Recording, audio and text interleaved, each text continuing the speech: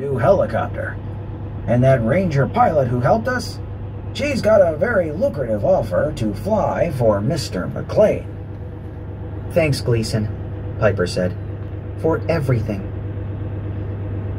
Yeah, well, I don't try to be awesome. It just comes natural. Speaking of Elis's place, what are you guys doing? New assistant. Hedge was nudged out of the way. What are you guys doing? A pretty young lady grinned into the camera. Melly? Piper stared, but it was definitely her. The Aura, who'd helped them escape from Elis's fortress. You're working for my dad now? Isn't it great? Does he know you're, wind spirit? Oh no, but I love this job. It's, a breeze.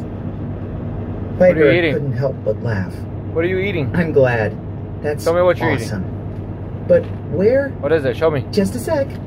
What's the name? Melly Show me. kissed Gleason Show on me the cheek. name. Come on, you old goat. What's the name? Stop hugging the screen. What kind? What?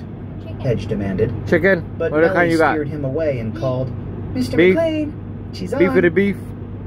A second later, Piper's What dad kind you got? appeared. He broke into a huge grin. You want one? Pipes. Right He there. looked great.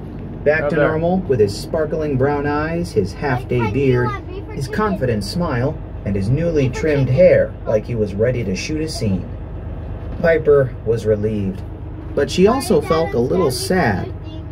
Back to normal wasn't necessarily what she'd wanted. In her mind, she started the clock. On a normal call like this, on a workday, she hardly ever got her dad's attention for longer than 30 seconds.